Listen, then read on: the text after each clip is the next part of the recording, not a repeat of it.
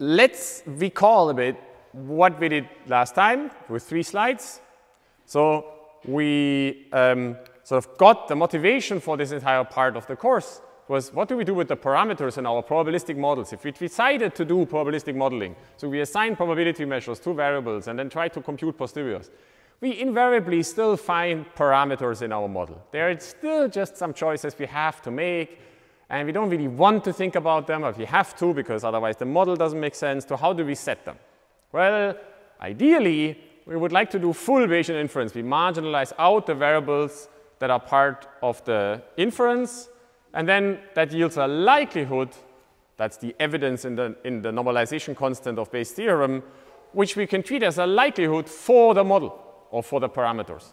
But that usually involves intractable integrals. If it didn't, we would probably just treat these variables as part of the variables or these parameters as variables. And so instead, we need some other procedure for optimizing these parameters. One simple thing is to just construct a Laplace approximation in the parameter space. And that allows us to optimize parameters, but not on the actual model likelihood, but on an approximation to it.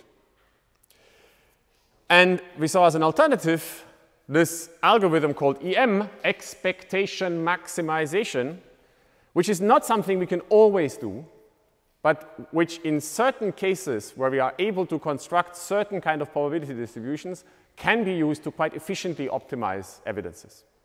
And it works as follows. The thing we need to be able to compute is the expectation of, sorry, I'm in the wrong place. So we want to maximize this thing, which is the evidence. So this here is the marginal over the latent variables under the model parameterized by theta for the data x. If we integrate out z, then we're left with a likelihood for theta, which we can then deal with. So we assume we can't do this integral very easily. So instead, we consider, well, initially, and this isn't even on the slide, we initially considered just computing the expected value, so the integral over the log of this marginal, over this joint distribution under the posterior for the latent variable z. And we saw that this can be written more generally as computing what we call an evidence lower bound, so a quantity, an elbow, a quantity that is strictly less than this term up here, where the difference between this quantity and this quantity is the Kullberg-Leibler divergence between Q and the true posterior P of Z. So what we do is we iteratively set Q to this posterior under a particular choice of parameters, then compute this expected value. Because this is the optimal choice, in some sense, we maximize this evidence lower bound in Q, and then we maximize it in theta. And we iterate between maximizing in Q and maximizing in theta. And those two iterative steps amount to some kind of coordinate ascent in between parameters and posterior, like compute the posterior, update the parameters, compute the posterior, update the parameters. And we did this as an example on last Thursday for this Gaussian mixture model. So I showed you this textbook example of this geyser data on Old Faithful geyser in Yellowstone National Park, which has a kind of cluster structure. There are 2 groups of data points in this 2-dimensional data set. And we can represent this sort of structure of the probability distribution by a model that as a graph looks like this, and as an equation looks like this. So we assume that for each datum, there's a decision being taken at random to put it into one cluster or another cluster, or actually 1 out of k clusters. That identity of the cluster is assigned to a latent variable called znk. So that's the identity of the cluster for the nth datum. And then when we know which cluster we're drawing from, we look up the parameters of the cluster. This is sometimes called the Bayes distribution. In this case, it's a Gaussian with a mean and a covariance, and then draw from that cluster. But we don't know which data point belongs to which cluster, nor do we know what the parameters of those clusters are. So the thetas now are mu and pi and sigma, and the latent quantities z are the identities of the clusters. Which data point is in which cluster? So we did the derivation for this, and last time I didn't show you the Python code for it. Here it is. So this is an actual code that works, this time not in JAX, but just using NumPy and a function from SciPy. I should have probably added a line for this. So this is the SciPy multivariate normal to just iterate between. So this is kind of what the algorithm looks like. We say how many clusters we're going to use, 2. We figure out what the shape of the data set is. We initialize the parameters of the distribution. So there's these 3, pi, mu, and sigma, which are the parameters. So those together make up theta. And then there is r, which is the parameters that describe the postivia on z. Because z is a set of binary random variables. So they are assigned a discrete probability distribution. It's just an array that contains numbers between 0 and 1, such that each row of this array sums to 1. Those things are initialized in R. So far, we don't need them yet, so we can just initialize them with a 0 matrix. It's just basically memory allocation. It's not actually a correct estimate yet. But then in the very first step, in the E step, we compute these quantities that tell us what to set R to from the math. So this is the expectation step. We're computing the expected value of the latent quantity z. Why is this called the expectation step? Because R for a discrete distribution literally is the expected value of z. Once we have computed this, we can then maximize the parameters of sorry, not the parameters. We can find them iteratively, like for each different part of the parameter space, the maximally likely assignments under this postivia for the parameters pi and mu and sigma. And we do this here, which is an update that we derived last week. So I didn't show you the math again. And then we just let this run. So notice that this is just a while loop. We just let it run forever until nothing changes anymore. So we could measure how nothing changes anymore in different ways. We could measure whether mu changes or sigma changes or r changes or all 3 of them together. We could also compute the elbow itself. That's just a number, and we could just watch it rise. It's actually a good idea often, but I didn't want to add the extra line here. Why? Because then it's sort of a sanity check. You can see if it goes up. If it doesn't go up, you've done something wrong. Either you've misimplemented the elbow or you're not actually optimizing. So this has to rise in every single step until it doesn't rise anymore, and then we just stop. So this is a way to fit parameters of a model, theta. But it requires us to be able to compute this posterior distribution over the latent quantities. So what do we do if we can't compute this in closed form? Like here, this Gaussian mixture model maybe also seemed very constructed. It's this very specific choice of things so that everything just works out with this tiny little data set. So if you want to have a powerful framework that works on general data sets and that we can sort of apply not just to waiting times at a geyser, but whatever you want to do, then maybe we have to think about where we can sort of cut a few corners to build a more general framework. And this is what the entire lecture today will be about. So the idea is, let's look back at EM and see, so what we did in EM was we noticed that we can write the log marginal distribution for the data under the model, P of x. Notice that this is essentially a constant. It's just how likely the data is under the model. Like we've integrated out all the variables. But we can write this as a sum of 2 terms. The elbow, the evidence lower bound, which is this integral over some distribution q, log of joint over q, plus, yeah, because the minus is part of the definition, plus the KL divergence between this q and the true posterior P of z. And what we've constructed is we've repeatedly chosen in EM to choose the optimal q, the one that makes this second term 0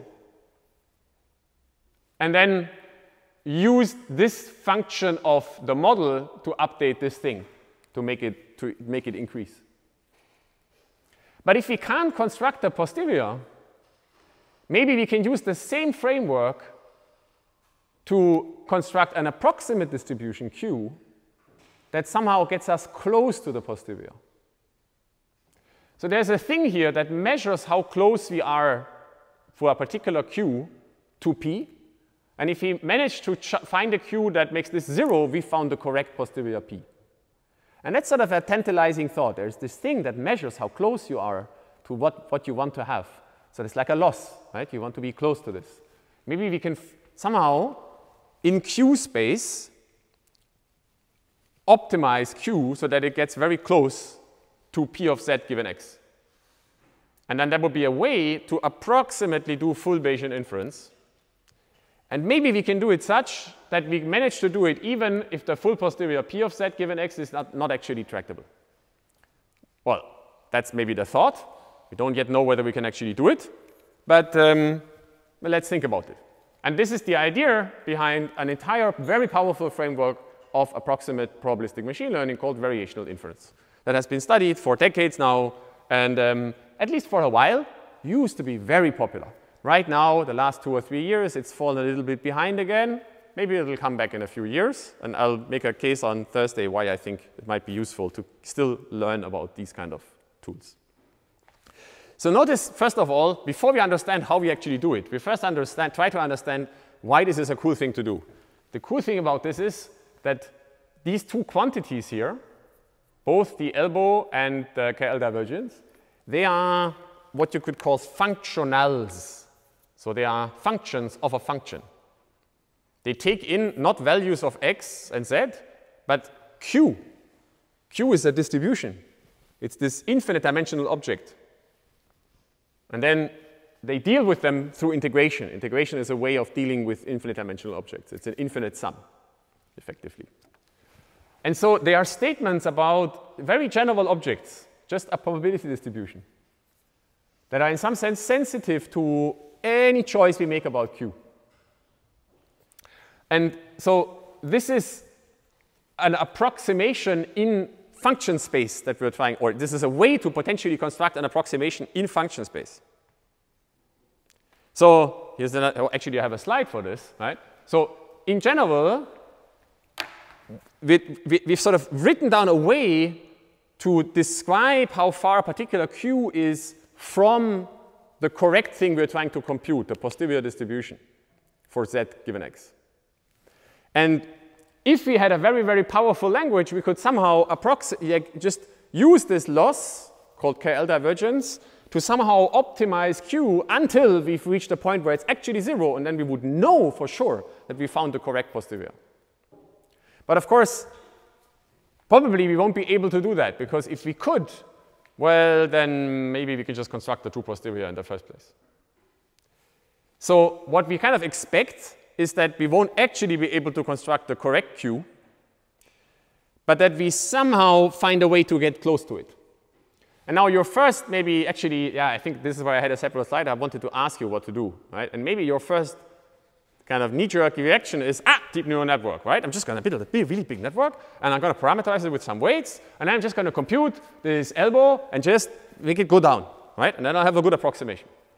And actually, maybe that's something you can do. Maybe we'll talk about it briefly for a slide on Thursday. But actually, that's not the interesting approach. And it can actually be sort of bad for several reasons. So a first thing you might notice is that that means you have to parameterize the distribution. And it feels like we're throwing away this beautiful mathematical aspect of this KL divergence, that it's a functional, that it operates on function space. Wouldn't it be nice to stay in function space as long as possible and not just directly jump into a weight space where we just have to optimize a bunch of floating point numbers? And the other thing is that just because you parameterize something doesn't mean you can actually compute the quantity you care about. So to compute these two terms, L or the KL divergence, we need to compute integrals over Q. So notice that, so I've written down both, because of course you can do the same, you can sort of describe this process in terms of both of these quantities. You could either say, I'm trying to make this thing 0, or you could say, I'm trying to maximize this thing. Because the two together, sum together, give a constant, p of x, or log p of x, actually. So if we maximize this thing, then we equivalently minimize this thing. Or if we minimize this thing, we're equivalently maximizing this thing. But both of these are integrals. So if we decide to use a neural network to minimize this loss, or maximize this one, then, well, we need to somehow deal with these integrals. And you can maybe guess that, okay, what people then do, if you really decide that you want to use a neural network, is you somehow give up on the integrals. Either you find some magical language in which you can always solve the integrals in closed form. That's probably going to be a relatively restricted space of functions. So this is actually connected to some ideas that exist in non-parametric Bayesian modeling. Or you just say, I'm just going to approximate these integrals in some way. I'm just going to draw some samples, do some Monte Carlo approximations, and it'll just have to work somehow. And that's the idea behind various approximate forms of variational inference.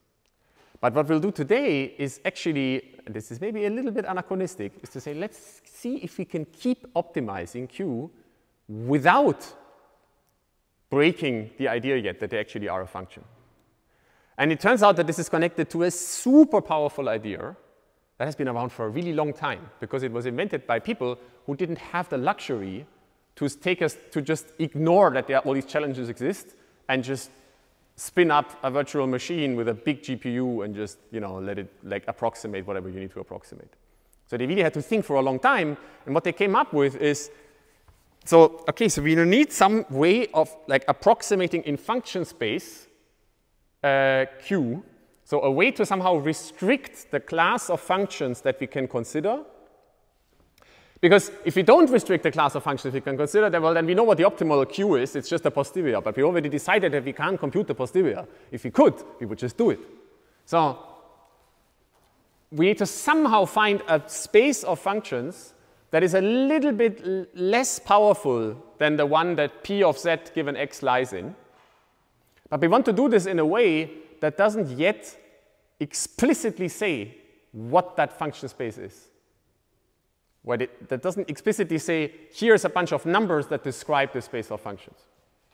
And the idea that they came up with is absolutely ingenious. It's to say, well, so z is a bunch of variables, right? So typically not just one. If it's just one variable, okay, then that's just a one-dimensional integral, and maybe we can actually just evaluate this thing. But if it's multidimensional, then one of the challenges, one of the ways in which P of z given x can be interactable is the fact that all the z's interdepend on each other. Remember that independence and dependence are the most challenging aspects of probability theory. So what if we just said that we want Q to be such that the individual elements of Z are independent of each other? So if we want to, that's called factorize Q. So we assume that Q of Z is a bunch of is a product over a bunch of distributions for some subsets of the Z's, which I'm going to index with I. So of course, the most extreme case would be that every single Zi is just a scalar thing, and we just factorize everything. But it could also be that the i's are over some groups in variable space, right? Some parts of the model that you somehow want to separate from each other. So writing a product like this, as you know, means that that's the definition of the distributions being independent of each other. And we just say that we want to have this. That's the entire idea. So we don't say which Q we choose. We just say there's going to be some distribution that we don't know yet. We'll find out later what it is. But the one thing we want is that they factorize. Now let's see what happens. So if the distributions factorize in this way, then let's focus on the elbow and just see what happens to it. So remember that the evidence lower bound is the integral over Q log P of joint over Q. So now we've decided that Q is a product, so we'll just plug in all those products. So on the this integral over q becomes an integral over product of qi's. Log of joint divided by is also minus in the log, right? So minus the logarithm over q, and because q is now a product, it becomes a sum of logarithms. I'll plug that in, and now we think about this integral for a little bit and see, okay, so we're going to have two parts here, a front part and a back part. Let's first focus on the front part. So here, let's say we pick out one particular variable, zj, that we want to deal with in one step of the algorithm. Then that one zj and its distribution we can pull out of the product into the front. And then we look at this integral here, and we see that it's integral over dz1, z2, z, and so on, over all the zi's, including zj. So let's move the zj out, and let's keep the zi in. Now we have a term in here, which is actually not a simplification at all of this, from this line to this. We'll just want to think about it in a moment. So we'll keep this around. This is going to be our operative object. And then at the back, what is happening? Well, so here we have an integral over the sum over the individual logarithms of qi, zi over all zi. So this helps because now there is in every individual term of that sum, there is a big integral over a lot of zj's that are not I, or a lot of zi's that are not j, whatever, that all just don't have a term in there that matters. So they're all just integrals over probability distributions. They're all just 1. Lots and lots of terms of 1. And those just don't depend on zj. So we can kind of move them out to the back and call them a constant because they don't depend on zj. And the only term that's left in that sum is one term, the one for zj. So this is actually the entropy of qj of zj. That's just what this term is called. So now we can stare at this and say, so what has happened now is that here there is a term inside that somehow integrates out all the individual zi's that aren't j. And then what we're left with is effectively a thing that only depends on zj. So when I say that sentence, I'm kind of dropping the fact that, of course, we have to be able to compute this integral. So now let's say we kind of suspend disbelief and just say, OK, let's say we could do this integral somehow. Then if we could, then this would become a function of only zj, because all the other ones are integrated out. This is some kind of probabilistic equivalent of currying. So there's a function here, p of x and z, that depends on a lot of z's. And we somehow construct an emulator for a currying functionality, if that makes sense to you. So we integrate out its dependence on all the other variables so that we're left with something that is locally sort of frozen in zi unequal to j, which we can think of as a function of zj. And assume that there's some internal cool thing that takes care of all of the zi's. And then that means this thing here is actually the sort of equivalent statement to the derivation of the elbow for the whole distribution, but now only for zj. So this is an elbow, right? It's an expected value of q log p of x and only zj divided by log of q of zj. So it's like an evidence lower bound for a version of the problem where only zj exists. And so we can find its extremum, actually. Well, I have a slide for this, actually. Its extremum by minimizing KL divergence. So let me repeat what I just said. Assume we have a joint distribution with lots and lots of z's and also big data. This line is stupid. We can leave it out. That doesn't really help much. So to find a good approximation, we decide that we want to factorize this distribution. The only thing we want to impose to simplify the problem is that it has to separate into individual bits that we can optimize individually.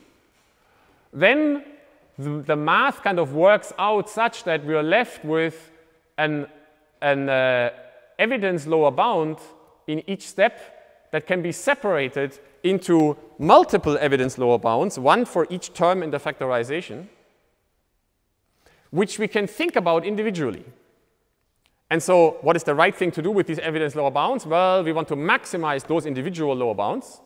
And we don't do this actually by computing a gradient and then setting the gradient to 0. We already know how to set the gradient to 0. We just have to make the corresponding KL divergence minimal. So we have to just set this thing to 0. And that means that we have to set the logarithm of qj to the expected value of the log of the joint. That's just what it means to minimize KL divergence.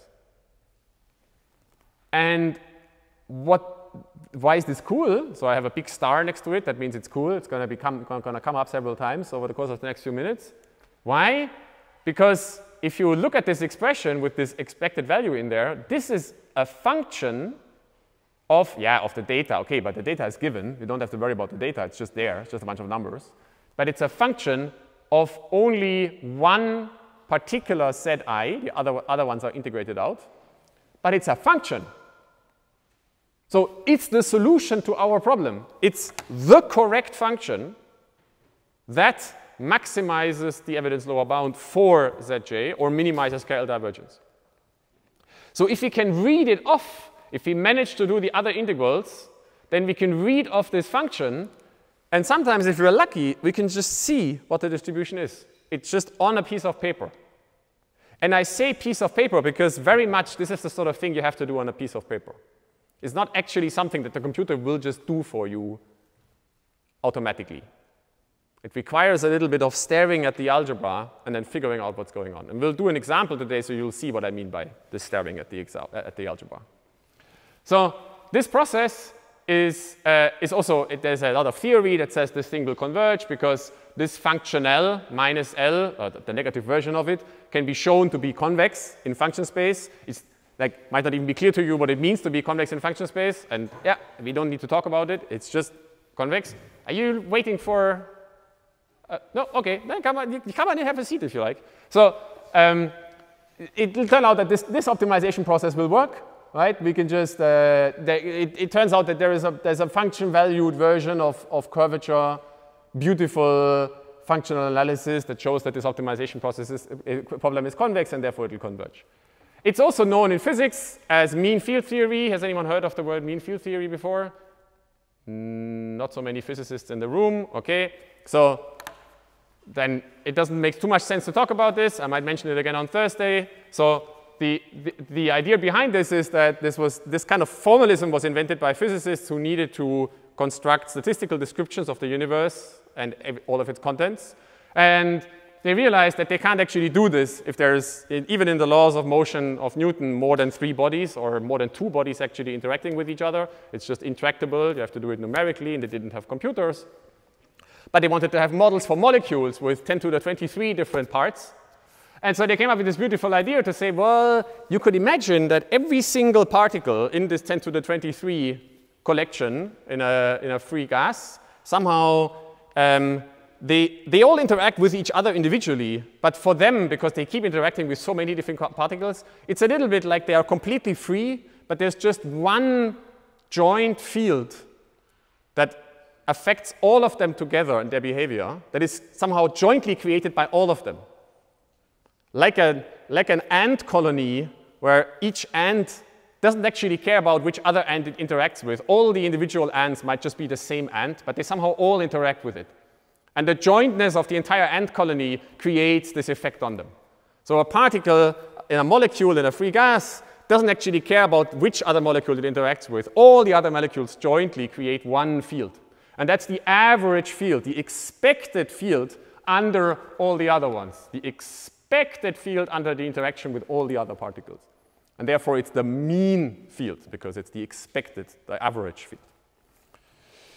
OK, so this gives us, this connection kind of creates for us an actual algorithm. From a computer science perspective, you can think about algorithms. So it creates a framework for constructing probability distributions that allow us to approximate a non-analytic posterior distribution over latent quantities for pretty much any distribution you might care about by minimizing an abstract object, a functional that takes in our approximation and measures how good the approximation is. So this is called the KL divergence. Of course, there are other divergences as well, but this is the one we like, which we want to minimize. This is the same as maximizing the elbow, because the sum of those two is equal to a constant. And this is a powerful framework. Why?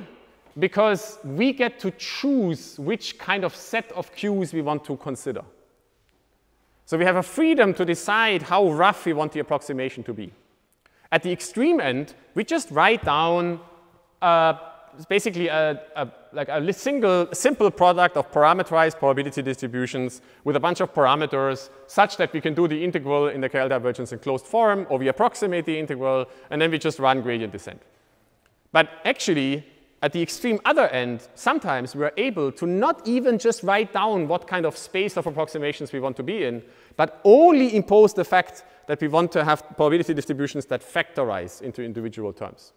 Why factorization? Because factorization translates into iterative processes on a computer, into for loops that go through the blocks of variables and update them one after the other. It's an extremely flexible, powerful framework. I want to say this already now at this point, that for a long time actually was a very promising direction within machine learning. It was studied as maybe the next big thing that would change everything, that would yield a very, very powerful framework. Not only because it's a complex optimization problem, and so it actually, like those variational approximation algorithms that exist, they actually get much closer to the kind of behavior you have come to know and love from computers than deep learning does. They just work. You have to implement them, and once they're implemented, they're just pieces of beautiful code that just work. They can be bug fixed, they can be tested, they can be deployed, they don't break, they just run all the time without any like drama. But constructing them is a very painful process. And we'll go through it now, slowly, so that you get to experience the pain for once. And then you might understand, you might get a sense for why people might not be so keen on doing this kind of construction anymore, but also why it might actually come back at some point. And that's why I do it at the very end of this course, because it's the sort of thing that is currently a bit out of fashion. Maybe it's a bit anachronistic in 2023, this kind of way of thinking about approximate distributions. And I'll tell you a bit of the backstory on how to construct these things, but also maybe why it's a very powerful framework. So maybe at this point, some of you feel like I haven't actually told you what the algorithm is yet. I've just said something that we are going to try and do. And at least that was always my impression when I heard earlier on in my career a lot of introductions to variational inference. And it always felt to me like someone is not telling me what the trick is. They just have this, oh, there's a beautiful path, and then it'll work out and we'll find the exact distribution that approximates.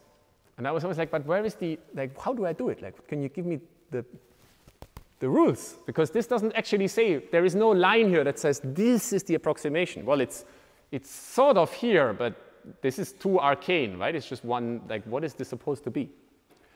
And that's actually maybe the main challenge of these approximations, these variational bounds, that they are very difficult to just translate into a very formal process.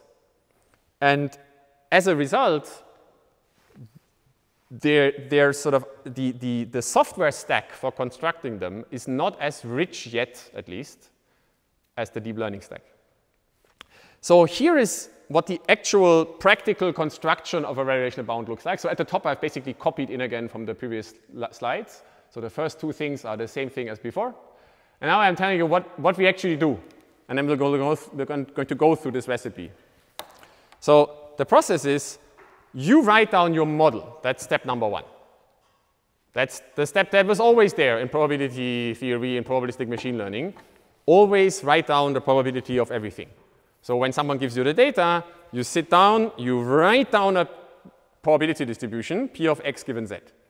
And often this also means drawing a little graph and kind of making yourself familiar with the distribution, thinking about it, staring at it a little bit. And then you try to figure out what's actually hard about this process that you're trying to construct, the posterior distribution. What makes the integral hard for you to do, or computing the posterior, and then impose the factorization such that the hardness goes away. And you notice that this is not really something that I can formalize mathematically. It's just you need to kind of have a mental picture of what you're trying to do. Then, once you have imposed the factorization, this line above takes hold, and you can write down this object. So writing it down means you write this big E, this bold E, as an integral over a bunch of other distributions. And then you have a line on your piece of paper that tells you, as a function of zj, what your approximating distribution is going to be. And then you have to squint your eyes, and we'll do that together, and see what that distribution actually is that you've just constructed. And it's going to be difficult to sort of stare through the math to see the functional relationship. And that'll tell you what your approximation is. And then you go to Wikipedia, honestly, and look up all the properties of that distribution. Why? Because what you now need to do is this line 2, tells you what the distribution on zj is, but it only tells you in terms of integrals over all the other distributions. So if you've done this process of writing out the integrals and staring at them and understanding what the distributions are that you're looking at, you can then go to Wikipedia and hope that you're able to close the loop and find for all of these individual update equations closed form expressions for what these integrals actually are for the corresponding approximations. And this used to be a big part of the process of machine learning. So when I did my PhD, I also got to derive a few of these variational bounds. And what we used to do is we would stand in front of the whiteboard with a bunch of people for a long time and like draw graphs and draw joint distributions and say, this is something I want to model, this is something I don't want to model, but I need there's a collider here, and this will create dependence, interdependence. So what are we going to do? We're going to impose factorization at that point, and then you write down the factorization that you want, and then you go away in a lonely corner with an A3 sheet of paper in landscape with a sharp pencil, and just write down the entire thing, the log of the joint, and the integrals for the individual parts, and hope that you find some pattern. That's the part that the human does in this process, and for which there is some automation available in some software stacks. So if you want to look up something, check out the infer.net platform of Microsoft. It's a little bit outdated by now, but it tries to do exactly this. But it's a bit restrictive for what you're actually allowed to do. And then you need to implement it. And the implementation, of course, is also something that goes wrong, because you need to write it by hand, and then you quite often have a bug, and you just spend another 2 or 3 weeks to get it to actually work. But then, when it works, it suddenly works, and you never have to worry about learning rates and batch sizes and all the other stuff. It's all just really beautiful. And you can make plots and understand what's going on.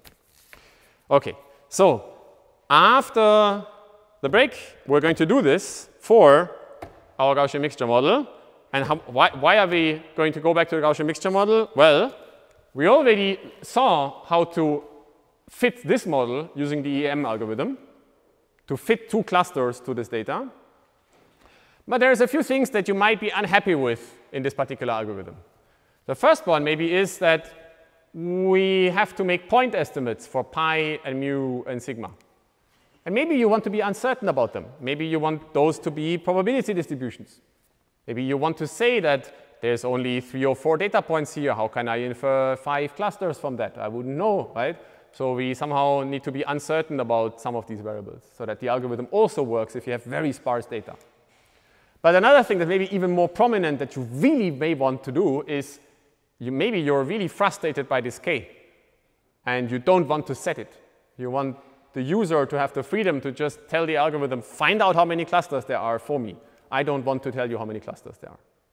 And to do that, we need to be uncertain about, in particular, this object up here. We need to be able to say to our algorithm that there might be a lot of zeros in this pi through a proper prior. And I'll tell you how to do that after the break. Let's continue at 4 past. So there was a really cool question about this kind of framework that I'm sort of tempted to answer now, but actually maybe it's not the right time to do this now, but I can do this at the end of today's lecture. Actually, it's maybe more natural to do that. Instead, I'd now like to go to the actual example. So I said we're going to somehow like pimp up this model to make it actually much more powerful. And so here is like I realize, I mean, I can hear you moan as you get up for the break, right? I realize that this is already a pretty complicated model. And now maybe this is already a bit of a history lesson, but not from the far back history, but from like a few years ago. Up until quite recently, this was actually quite normal. Like people would stand in front of these like whiteboards and blackboards and draw things like this. And then they said, but I'm unhappy with the fact that I have to set k. What could we do with k? We need to make all of these variables. In particular, actually, if you just want to deal with k, it would be enough to just make, no, actually we need to make all 3 of these variables, otherwise it doesn't work. And so how do we make the variables? That means we need to assign probability distributions to these 3 dots. The dots mean that they are estimates, point estimates, not probability distributions. So we want to make them circles, empty circles, with distributions over them. And that requires us to say what the prior distribution over those variables is. So turning something into a probability distribution means to write down the joint. In particular, so a generative model, right? A prior for mu, for every single mu in the k copies, a prior for every sigma k, and a prior for every pi. And of course, we could write them as a joint thing, but maybe we don't need to, because this we can just keep independent from this under the prior, maybe. So what kind of distribution do we use? And this is where our toolbox actually helps. Because we think about them and realize, that's a probability, this is a real vector, this is a positive definite matrix. We have our standard distributions for those. They're called exponential families. They are the standard conjugate priors for observations of this type that involve these quantities. So what is going to be the prior for a probability distribution? The Dirichlet. What's going to be our prior for the parameters of a Gaussian, mean and variance, if you observe data drawn from this Gaussian? That's the one that I maybe didn't spend enough time on, so that you all kind of went, Yeah, it's the Gaussian inverse Wishart. Boom. And you're like, oh my God. But this actually is like, it's a mechanical process. Yes, it takes time to do this, but we know how to do this. We know that we just look at the data types. Mu is a real vector. Sigma is a positive definite matrix. So the prior is going to be a Wishart. The relative real vector prior is going to be a Gaussian, because the Gaussian is the conjugate prior for its own mean. But actually, if you want to be jointly uncertain about mu and sigma, there is this Gauss inverse Wishart framework, which is down here, which requires us to draw a little arrow from here to here, because we're actually going to jointly infer mean and variance. This is important because it's impossible to estimate the variance of a Gaussian if you don't know the mean. Why? Because the variance is literally the expected square of the numbers minus the square of the mean. So if you don't know the mean, you can't estimate the variance, right? So we're going to have some arrow pointing from sigma to mu. And then, we look up what all these distributions are probably going to be. So our prior for pi is going to be a Dirichlet. Dirichlets have parameters that are called alpha. So now we have a new thing that's called a hyperprior, or a hyperprior parameter, alpha, that just moves the power of the model one layer up, like one more level of abstraction.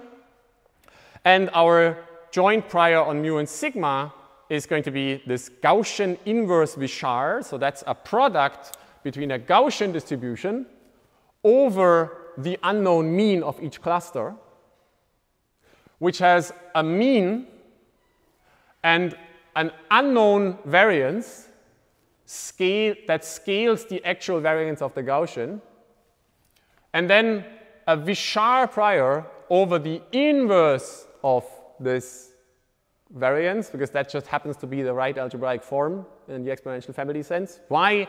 Because the sufficient statistics of, the natural parameters of the Gaussian, remember, are the precision and the precision adjusted mean. So the inverse of sigma, the precision, which has parameters, and the parameters of a Wishart, there are two of them. One is a matrix that has to be symmetric positive definite, and the other one is a scalar called the degrees of freedom, nu, which has to be larger than d, the number of dimensions of the problem, or larger or equal to.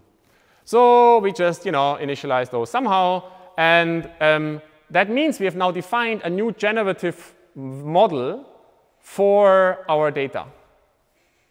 It says to draw the data, do the following. First, draw a probability distribution over the clusters from a Dirichlet distribution parameterized by alpha. Dirichlets, remember, from the exponential family lectures, have the ability to actually create priors over sparse distributions. If we make the elements of alpha, of this vector alpha, less than 1, then this Dirichlet puts high mass on the corners of the simplex. So it allows us to say maybe some of those elements of pi are actually 0. Maybe almost all of them are. And then we get sparse approximations that only use a few small number of components, even though they have more initialized. Then please draw a sigma for each cluster from the inverse Wishart distribution. And then draw means for each Gaussian from this thing down here, this probability distribution. Now we have those three parameters. And now draw from a mixture model defined by those three parameters. So one sort of the pedestrian way of doing inference in this model is not inference of generating data from this model is you run a bunch, you could write the forward path to this model in SciPy, right? You instantiate from those models, from alpha and m and beta and w and nu, you instantiate these three probability distributions. Then you ask SciPy to draw from them, and then you write down this generative model for the identities of each cluster, and then once you've drawn the identities of each datum to each cluster, draw the individual x's. Maybe you can convince yourself that if you didn't have the data set yet, x, you could write a piece of simple Python code using SciPy that just draws x's. That's just a path down through this graph. And now the challenge is someone has given you an x and you want to go back up. And that's why we're going to do our variational inference. So yes, this is very tedious. It's a lot of math and lots of also of these big scary symbols in those expressions. But now let's see if we can follow this abstract recipe and see where we get. So by the way, we've talked about graphs a bit and their atomic structure. So there is a really big V structure in here, a collider. All of these arrows pointing down towards our data. And the data is the thing we've seen. So remember that when you have an arrow where things collide, where the arrowheads meet, and then you condition on the variable where the arrowheads meet, everything above it becomes dependent on each other. This is explaining away. This is the story of the alarm and the burglar and so on. So now people would stare at this and say, oh, OK, this is going to be hard, right? So somehow we need to break this dependence. But we've already done EM. And in EM, we realized that there is this Z in there plays a very important role. So if I would only know what Z is, so if I would know which datum belongs to which cluster, then things might get easy. Why? Because if you think about it, I mean, if I knew, even without doing the math, I can realize that if I knew which datum belongs to which cluster, of course, I can just take the individual data and use them to do conjugate prior inference on this Gaussian. That's just an instance of conjugate prior inference for Gaussian distributions that you've already done in your the 7 scientists example. And of course, if I know which datum belongs to which cluster, then I don't, from the perspective of pi, I don't have to care about x anymore because this here is a chain graph. So if I would know this variable, then this thing, like pi, becomes independent of x given z. And of course, it's a simple instance of Dirichlet inference. It's like the example with who is wearing glasses, right? If I just observe which of my data points are in which cluster, then I can estimate how large the clusters are. So that probably means that we have to factorize our joint distribution over z, pi, mu, and sigma into a joint probability distribution over z separated from pi, mu, and sigma. So that's the assumption we're going to plug in. That's the only thing we impose on our approximation. We say there will be some q. I don't know yet what the q is, but it'll have to have the property that the z's are independent under q from the pi's and the mu's and the sigmas. And maybe here's a moment where it pays off to reflect a bit on what this actually means, philosophically speaking, right? It seems like a weird thing to do, to say, well, but if I make the z's independent of the pi and mu, that's a completely different model, no? Right? But the cool thing is we're going to build, through variational inference, the best possible approximation for such a factorizing distribution to the actual distribution under which they are not independent. And so, yes, of course, this model is very different from the real one, but it's going to be the best one of that type compared to the real one. And we're just going to make sure through variational inference that we get very close to it. Question? First line is, are the q's the same functions if they take? No. So here, remember that when we write P of or Q of something for probability distributions, on like lecture 3, I had this slide on notation that probability distributions are things that know their inputs. They reflect, right? So this Q is not the same as this Q, which wouldn't make sense. Just like in up here, right? This P is not the same as this P. It's just something, some distribution, which we'll call Q of Z. Okay, so now starts the process of doing the tedious math.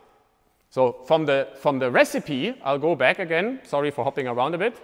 The recipe says to find your optimal Q, you have to write down the logarithm of the joint and then compute expected values under the other Q's. So here we only have two Q's now. We only have the Q of Z and the Q of pi, mu, and sigma.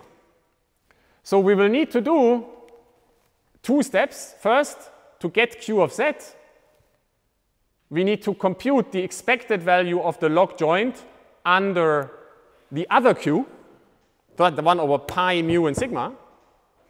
And then we have to swap roles. And to find the Q of mu, sigma, and pi, we have to compute the expected value of the same thing, the log joint, under Q of Z. And if we've written them both down, hopefully, we'll find some structure that then we can then use. And this is where the magic happens. So now, if you just wait one moment, here comes the magic. So, okay, so let's first look at this joint. So we can go back one slide again and see how do we actually generate x and z and pi and mu and sigma. Well, we first draw pi. Let me go back. Here we go. So this is the joint. This is the line. Right? So this thing, P of x and z and pi and mu and sigma, is this. We said we first draw pi, then we draw sigma, then we draw mu from given sigma, and then we draw x and z given pi and mu and sigma. So if we want to construct our approximation for Q of z, we need to take the logarithm of this. So that's a sum over this plus this plus this plus this with a logarithm in front, and compute the expected value under Q of pi, mu, and sigma. Now, there's going to be a term here where we have to compute an expected value of log of pi under Q of pi, but we don't care because it's just going to be a constant. There's no z in that term. And there's going to be a term here where we have to take an expectation over the logarithm of P of mu and sigma under Q of mu and sigma and pi, but we don't care because there's no z in that term. The only term that actually matters for our function on z is the logarithm of this thing And then we need to take the expected value under pi and mu and sigma. So now we go up here. Here is this is the business end of this model. The probability for the individual data, x and z, is this mixture model. So it's a product over all of the data x and a product over all of the components, pi raised to the z n kth power, the k subscript here is maybe not needed, times a Gaussian over xn given the parameters of this mixture component.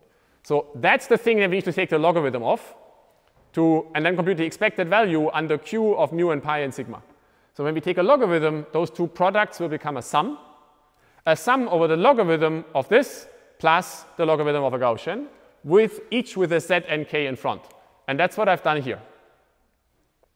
So we need to take the expected value of the log of this, which separates into a probability for z given pi, times plus the expected value under q of mu and sigma of the logarithm of p of x given z.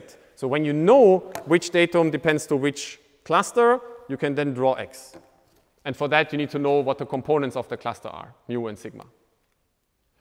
And here it is. So that's the big expression in here.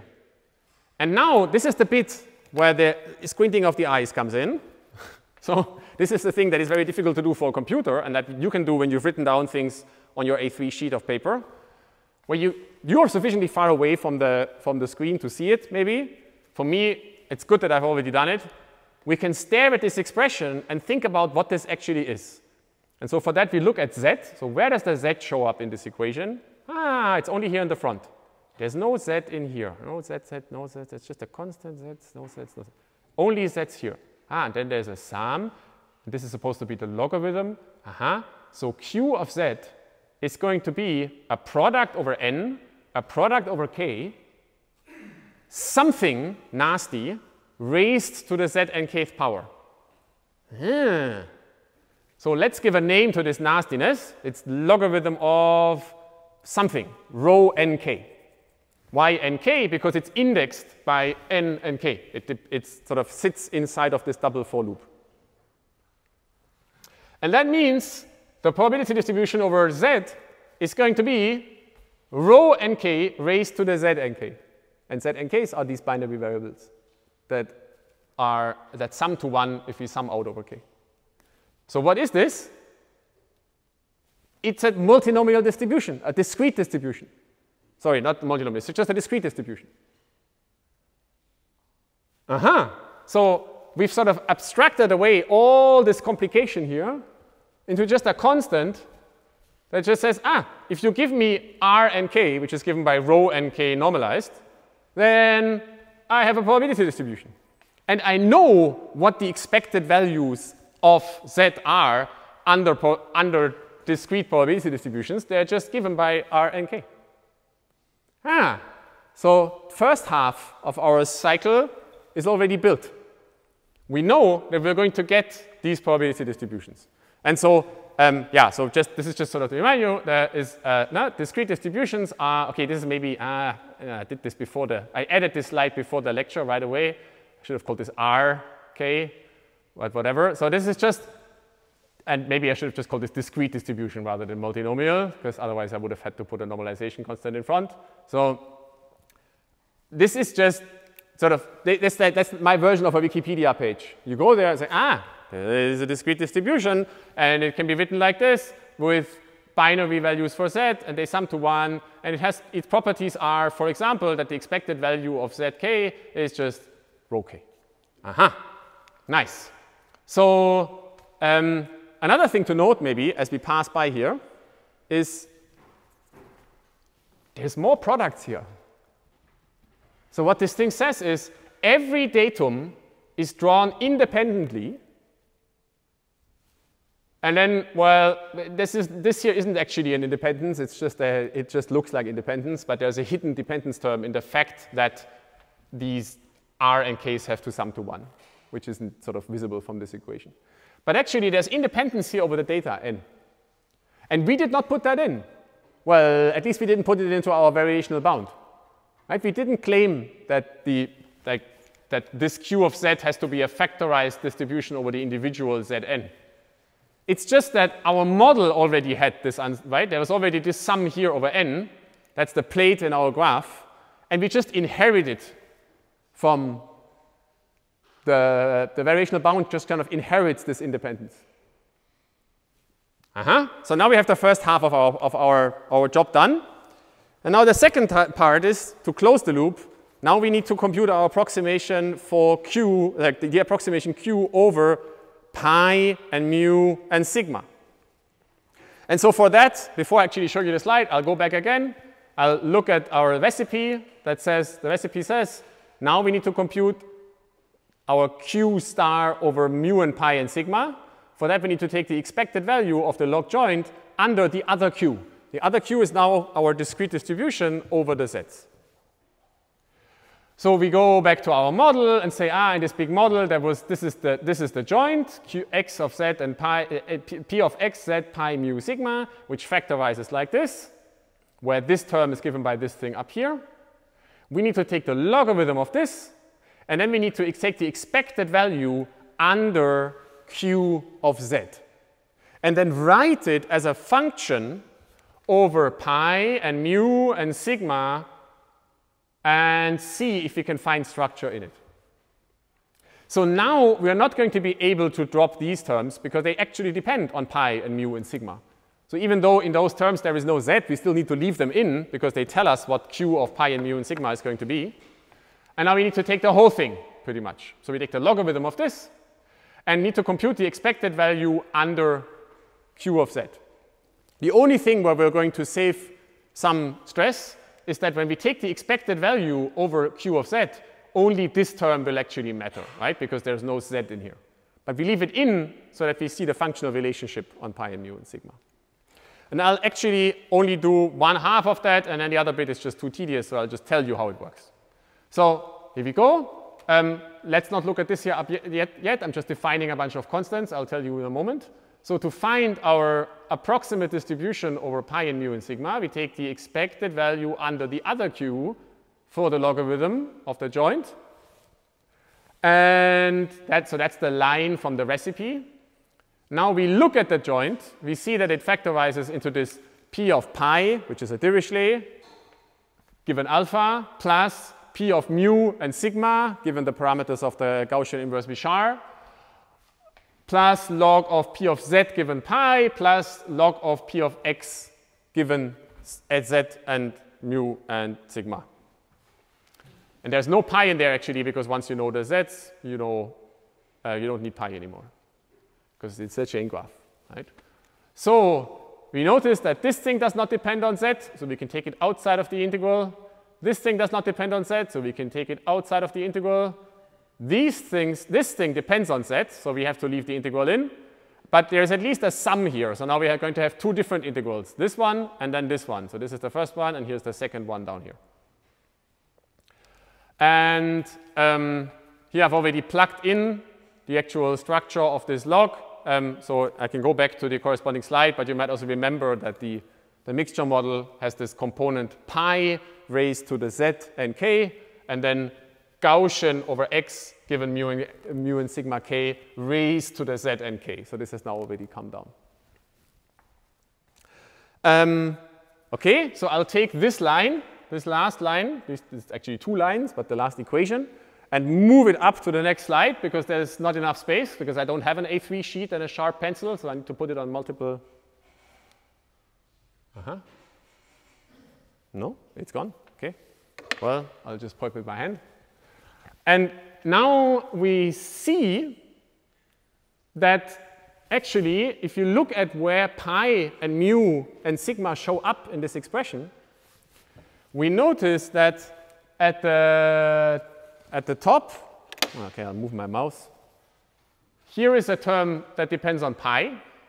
Here is a term that depends on mu and sigma. Here's a term that depends on pi. We've integrated out z. And here's a term that depends on mu and sigma.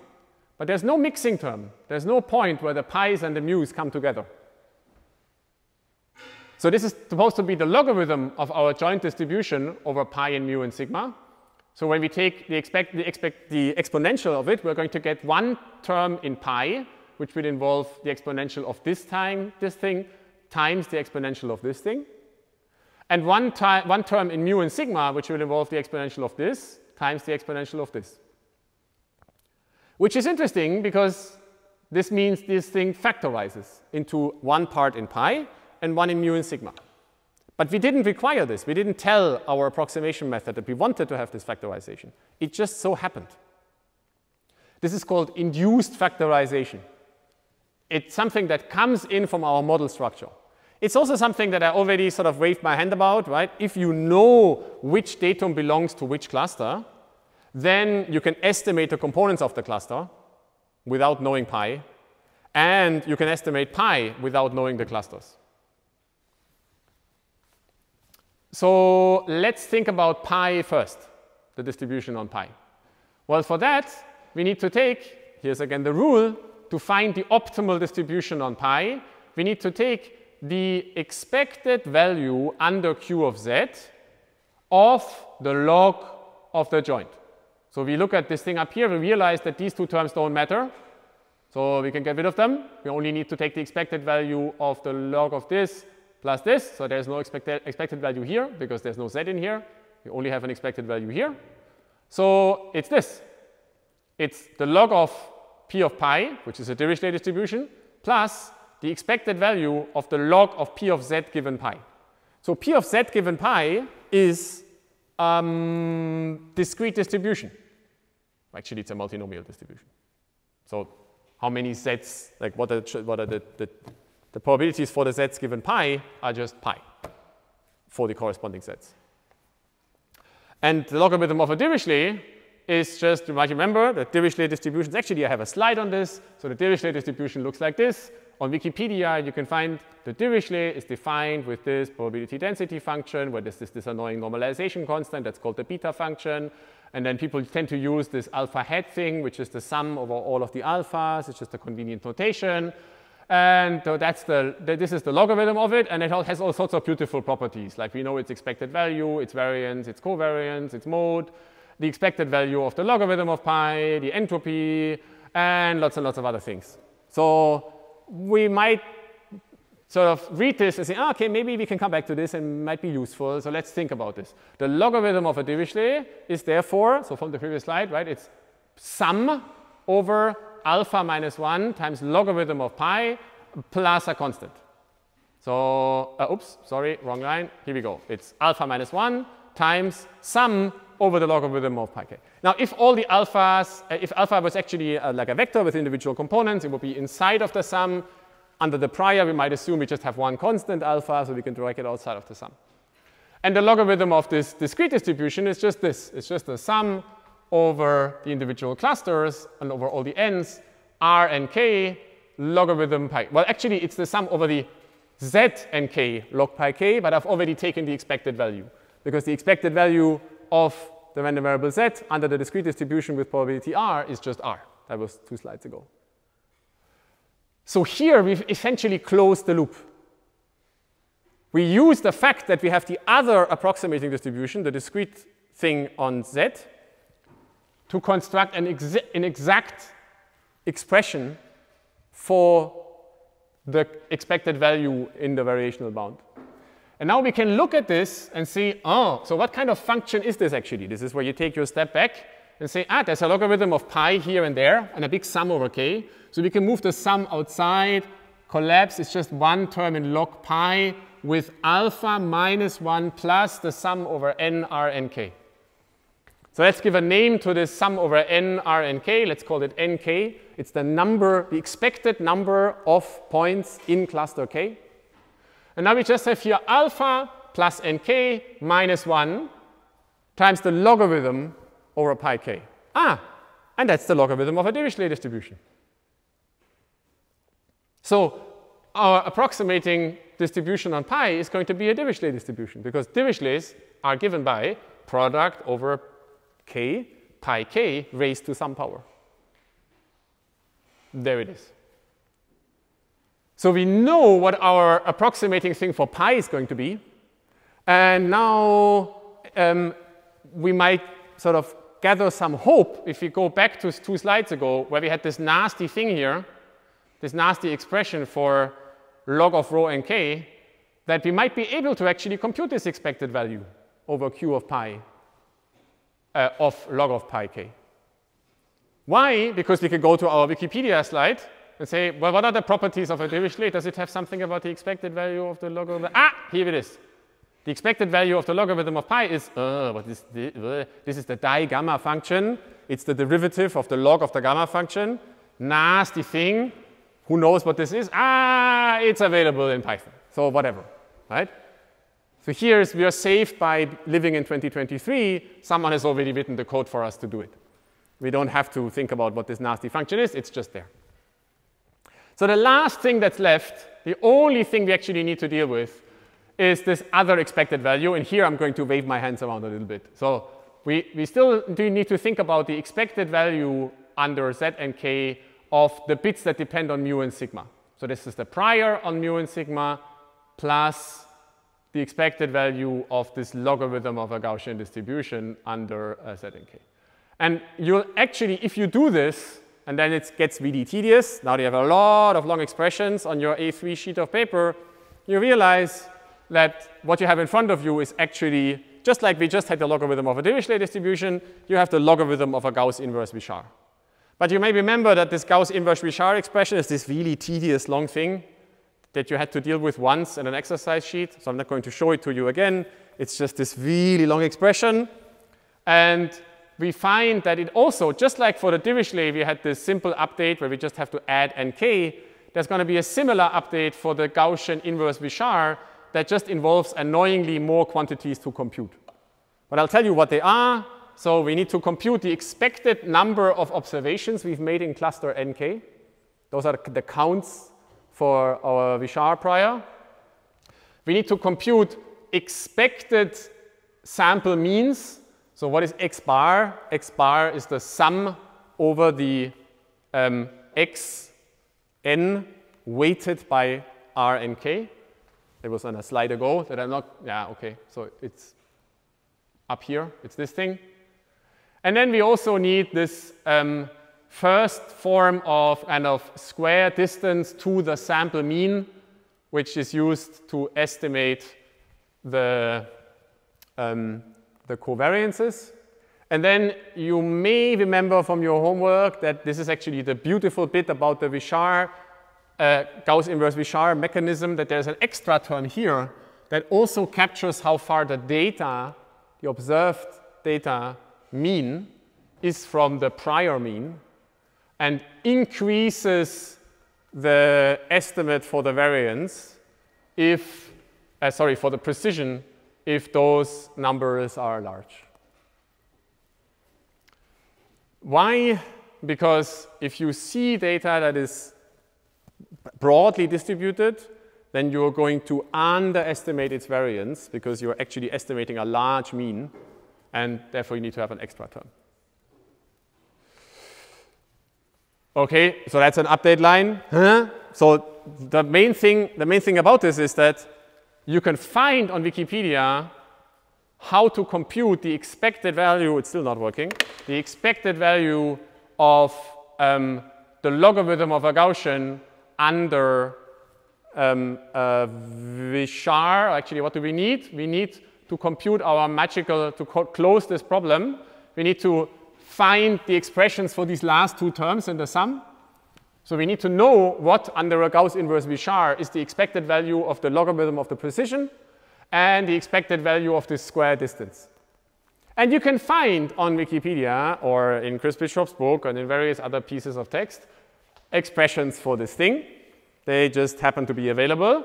And that means we can build an update. And for that, I have an actual slide that says, close the loop by setting q of z to the discrete distribution involving the parameters given by this expression, which can be computed from the other end of the approximation. So we know that this is a Dirichlet, so therefore the expected value of log of pi is something involving digamma functions that we can call with scipy.special.digamma.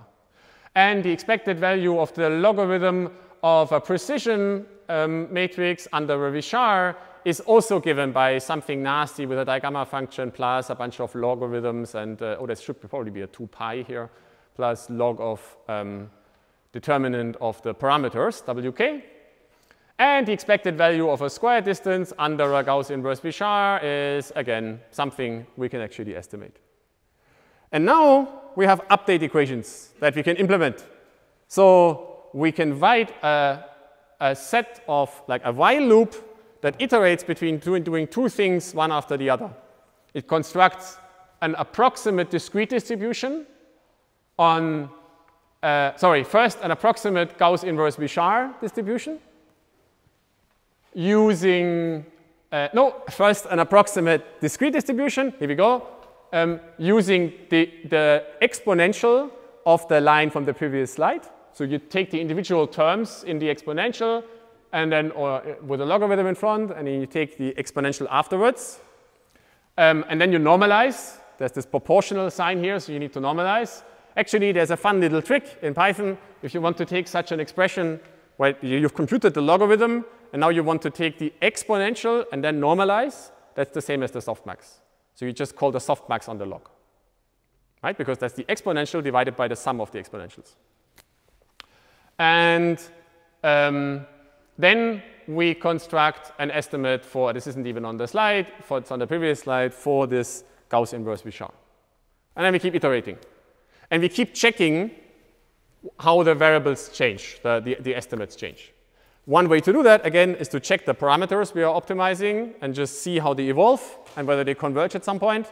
Another one is to actually write down the elbow, which we can. It involves all of these complicated terms, and just see that it rises and goes to some point, and then it just stops.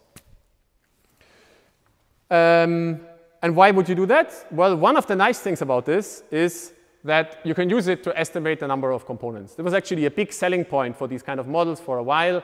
In early, sort of around 27, 28, 9, 10, there was a whole explosion of models with infinite degrees of freedom using variational and sampling probabilistic formalisms. The very first one actually was, at least as far as I know, in the machine learning community on Gaussian mixture models. It was called the infinite Gaussian mixture model. Came from Carl Rasmussen and Zubin Garamani here in Tübingen and Cambridge, which basically showed what I'm going to show you. So what you can do with these kind of models is you can initialize on this data set with, in this case, I've taken 6 clusters. So there are 6 Gaussians here. 1, 2, 3, 4, 5. Where's the 6th one? I don't know. And what I'm doing in this plot is that these individual clusters have an alpha value. So they're transparent, where the transparency is chosen to be proportional to their probability under the variational posterior for the corresponding component pi. So if they are completely transparent, then they have a very low probability, and if they are dark red, they have a high probability. And I've initially drawn them from some kind of empirical Bayesian prior. So what I've done is I've computed the mean and the variance of the data set and just drawn the clusters from the initializations of the cluster means from this distribution, from this kind of Gaussian distribution, and drawn from a Dirichlet to have initial weights. Why do I need to do that? Because if I would set them all to the same thing initially, and one point in the middle, then they would all get the same update under the variational update. And they would all move to the same point and then get stuck there, and that would not work. So we have to what's called break the symmetry initially by adding some randomness, but only once. And then after that, there is no sampling involved. It's just a bunch of optimization steps where the algorithm decides that it would like to use only 2 clusters. It has like faded out all the other ones. It says 2 is enough, and here is your cluster means. So, and that's just one of the many nice things about this. Why would we use this framework? Let me first summarize a bit. So, variational inference is maybe a tool from a more civilized age. These are your father's variational bounds. A general framework to construct approximating probability distributions when you can't compute the posterior directly. And they work by minimizing the KL divergence, the Kullback-Leibler divergence, between the approximation and the true posterior, which is the same as maximizing the evidence lower bound for a fixed model, by making this kind of maximization tractable not by parameterizing the distribution, but by imposing factorizations, imposing product structure on the probability distribution, and then analytically, iteratively updating these components in the variational bound to locally minimize KL divergence, and that amounts to setting them to this value. Setting means that this value means the expected value under the other parts of the approximation for the logarithm of the joint. And to make this actually work in practice, you need to first write down what this log joint is. So you need to build a model. You don't get around that, of course. Then you impose the factorization. So you say in which kind of schedule you want to go through the data. Then you need to you have to inspect what this function then actually looks like in terms of its algebraic form. So you leave the integrals in, but you just look at how things functionally depend on each other. Detect, hopefully, that they amount to certain known exponential families that you can find on Wikipedia. And then hope that you can find the necessary terms in here in analytic form on Wikipedia. And so the question I got during the break was, how do I know that this will work? And the simple answer is you don't really. You have to do it. You have to sit down and actually do the math. And that's also why it maybe fell out of favor, because it's much more tempting to just say, it's just train a deep neural network. Let's buy a bunch of GPUs and just, it'll somehow work. Rather than pay someone there aren't many people in the world who are able to do this. I mean, there are actually by now more than a few handfuls, but still not enough to satisfy the needs of industry. And they have to actually spend some time in front of a piece of paper rather than provide code. But there are a few sort of ways to automate this. So one thing to observe is you get to choose, in a sense, how good the approximation is going to be by imposing more or less factorization. So by deciding to use more or less terms in here to break dependence between variables, you can make your life easier by moving more integrals out into the bits that just make a parameterization of your, not a parameterization, give an algebraic form of your approximation. So, and the other thing you can do is you can just decide to use exponential families everywhere, because then things tend to work out a bit better. And so there is actually a framework called variational message passing that is due to a combination of people like Chris Bishop and David Mackay and John Wynn and Tom Minka and a few others that boils down to effectively saying, we're going to factorize everything. So every single variable in our code will have its own distribution. That's the full mean field idea. B, we're going to only use exponential family distributions, of which we have a very finite small collection. And we're going to use the standard ones. So if you have a probability distribution, you assign a Dirichlet. If you have a real valued thing, you assign a Gaussian. If you have a positive definite thing, you assign a Vichar, and so on and so on. And then you're almost done. Now, if you restrict yourself to models that only involve certain types of interaction between the z's, not the x's. The x's are fine, because you can mask them away by some feature functions. But only certain types of interactions between the z's, typically linear, but maybe log linear, then you can actually be guaranteed that you can automatically construct your variational bound. And this is the idea behind the infer.net toolbox that Microsoft built more than a decade ago, and which maybe in hindsight didn't take off as much as it could have had. So you saw that this is a tedious and maybe painful process to do, and I realized that it's maybe not so much fun to watch me do this, and that's maybe why it didn't really take off, and also why I do it at the end of this lecture course, right before the exam, if you like. Because we first had to maybe do all the things that you now expect in 2023 to cover in a course on machine learning, deep learning and regression and unsupervised learning and so on. And what I showed you today is maybe, yeah, a blast from the past of how these models used to be constructed. But that doesn't mean that you shouldn't think about these kind of approximations anymore. It's just that they maybe aren't the first tool in your toolbox. So variational inference, I wrote here, is a powerful tool. It's a very powerful tool, actually, because it works in the way the computers are supposed to work.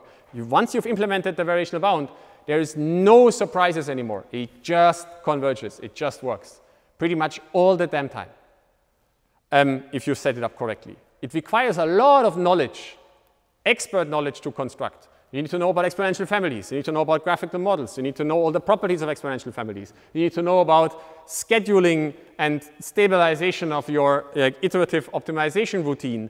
And you need to monitor it. And you need to initialize it correctly, and so on and so on. But then it just works. So people used to joke. It used to be this thing for computer science or machine learning PhD students that sooner or later, once you've set up your model, your advisor would tell you to build a variational bound to make it actually work, because you had fiddled around with some approximate thing and it didn't work, and you, oh, no, I've lost too much time. And then you did some sampling. So there's this other basically piece of toolkit that's also general called Markov chain Monte Carlo that I didn't cover in this course, which is just sampling pretty much. And that you can just call a Markov chain Monte Carlo sampler, and then it just runs forever. It takes forever and ever, but then eventually it produces some interesting samples. And your advisor used to tell you, now is the time to sit down and actually do this derivation for the variational bound. And it was very painful to do. And then I haven't even told you that, of course, at the end, you also have to implement this thing. So I actually have a piece of Python code for this Gaussian mixture model, but I'm not going to show it to you because it's like this long and just a lot of jacks, so you won't be able to parse it anyway. And of course, you would make bugs when you do this. So I had once during my PhD a 3-week-long period where I couldn't make any progress because I had a big bug in my variational bound. And it ended with me inviting another PhD student to stay with me after hours. And I brought along 2 bottles of wine. And we spent the entire evening in a lecture hall completely covering blackboards, me slowly covering them, reading off what I've done, and him just sitting there really slowly checking every single line. And after 2 hours, we found the bug. I don't even remember what it was. Some minus, something, there's a -1 missing or whatever, and it just like suddenly worked. So machine learning used to be like this. It used to be hunting for bugs in math. Now it's, trying to reduce your learning rate. Well, okay, so I'll leave it at that. On Thursday, I will actually try and do a little bit of a history lecture, just as the end closing thing of term, so there's going to be no new content. I hope that you nevertheless enjoyed today's highbrow math lecture, give some feedback, and I'll see you on Thursday.